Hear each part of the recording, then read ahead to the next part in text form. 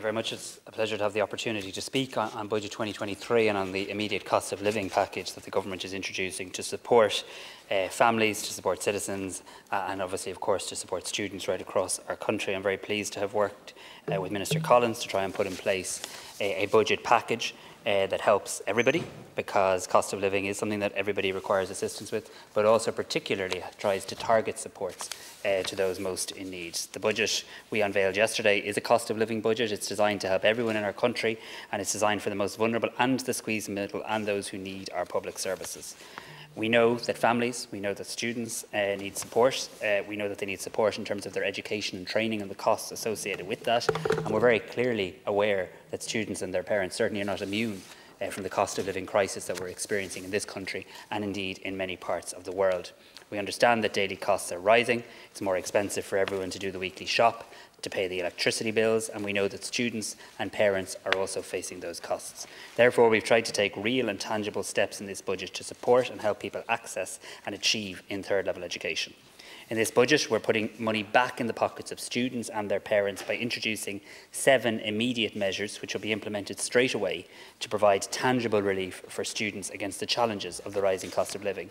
Firstly, a once-off €1,000 reduction in the undergraduate student contribution fee for higher education students eligible for the Free Fees Initiative. To be clear, if you've paid this fee, you'll receive a €1,000 refund from your university or college. If you have some of this fee outstanding, the money will be knocked off the outstanding amount. Secondly, we've introduced a once-off reduction of 1/3 in the contribution fee for apprentices in our third level education system. I believe this is important as well. Thirdly, we're introducing a once-off bonus payment, a double payment for all student maintenance grant recipients. So before Christmas, whatever student grant payment you were due to get, you will now receive double in relation to that. When it comes to our postgraduate students, we're announcing a once-off increase of €1,000 in support to all SUSI qualified postgraduate students, increasing that level of support from €3,500 to €4,500. Fifthly, we're putting a further €8 million investment in the Student Assistance Fund for the current academic year. Sixthly, we're introducing a once-off payment of €500 for PhD students who receive an IRC or SFI award.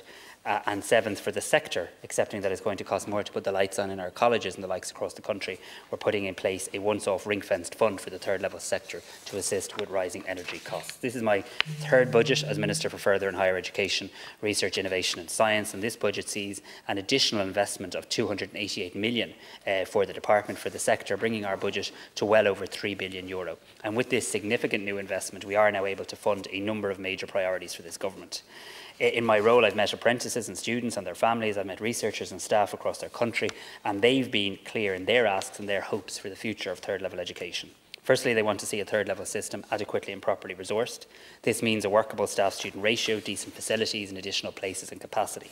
This budget provides additional resources to advance our world-class education and training, because under Budget 2023 we are providing an extra €150 million investment over the rest of this year and 2023 to the higher education sector. This will deliver a reduction in the staff-student ratio for our universities, taking us towards a step towards OECD norms and helping improve our global rankings. I think this is probably the first reduction in staff-student ratios in many, many years. In addition, it will provide for the extra 60 medicine places in higher education at an agreed sustainable rate co-funded by my department and the Department of Health. And most importantly, I think, due to this important work of the reform programme called Funding the Future, every new student who enters higher education from next September, we will fund the university or the institute an additional 25% per that student. So at the moment we're paying about €6,500 for every student who goes in the door of a university or a college. That will rise to just over €8,200 from September. I want to thank the IUA, I want to thank TIA, I want to thank Professors Anne Looney and Tom Collins, my co-chairs of Funding the Future. We have a lot of work to do, but I do think this demographic work, this new core funding work, coupled with the energy crisis and the costs we're allocating towards that, I do think will assist. In relation to further education and skills, my department will provide 3,000 SkillNet places through Skills Connect. This aims to reskill the unemployed, returners and other impacted groups for industries facing labour shortages. We'll support the Government's Climate Action Plan by providing over 2,000 SkillNet places to provide upskilling opportunities in emerging technologies and expansion of programmes to include sustainable finance, green tech and responding to climate change. To support business through the impact of Brexit, this department will also provide 7,400 training places through SkillNet Ireland to assist our small and medium enterprises to adapt to new market and regulatory realities, and a further 1,000 places to support the digital transformation and the sustainability journey of larger companies, including those impacted by Brexit. Supporting our Housing for All strategy, my department provides €30 million funding in this budget to increase capacity for apprenticeships in 2023, including addressing the backlog on apprenticeships exacerbated by the pandemic.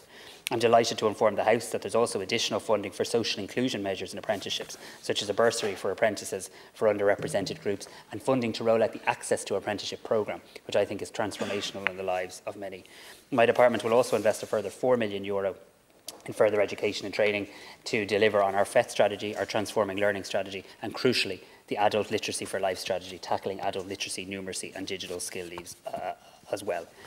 But Budget 2023 does more than all this. We're trying to fundamentally shift our student support structures. So yes, there's a lot of one-off payments and they're right and they're proper and they'll help students and their parents between now and Christmas, but we have taken real steps to drive down the cost of education more permanently. We cannot have a situation where this country urgently requires a workforce and a society which is educated and skilled, yet some people still feel as though aspirations are out of their reach. Every single person studying in third level today is the bedrock upon which our future prosperity will be built. And it follows that third level must walk in the footsteps of second level, and that has to be universal access for all. So in this budget, we're providing an extra €75 million to increase our student supports on a permanent basis through the Student Grant Scheme. That will mean that we're increasing the student maintenance grants effective from January. Students don't need to wait till next September. Effective from January, the monthly student grant rate will rise. The special and band 1 maintenance grants rates will increase by a further 14%, and all other maintenance grants rates will increase by 10%. We're also making sure that the permanent amount of students who will benefit from half fees will increase. So at the moment, anybody earning $55,240 in their house only pays 50% of fees. That will now rise to $62,000. So from now on, anyone earning $62,000 or less will never pay the full fees and will only pay a max of €1,500.